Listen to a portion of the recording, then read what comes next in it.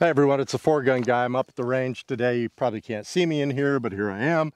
And I thought I would do a really quick video on a new rule change for PRS. So I used to use a mag block as a chamber safety indicator, right? These can no longer be used in PRS competitions.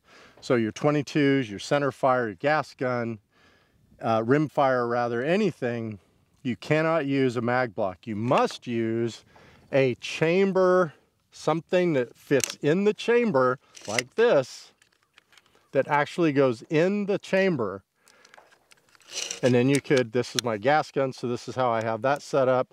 On my bolt gun, I've got the one that looks like a cartridge, and I like this a lot. It works really well. So anyway, I just wanted to bring that up to you. You must have one of these the next time you go to a match. Just pick one up anywhere. The match directors will most likely have some available for you because I know ours does. It's got a big box someone donated. Just walk up, grab one, and use that in lieu of a mag block. So anyway, really short one. Just wanted to bring that to your attention. New rule change. Oh, let's talk about why. One of the high ups in Precision Rifle Series was at this match. They watched someone come off the line, stick one of these in their magazine well, go over to their truck, pull this out, and I think it might have been a gas gun because the bolt came down and the firearm discharged. Luckily, it wasn't aiming at anybody or in any direction of anybody, but it discharged.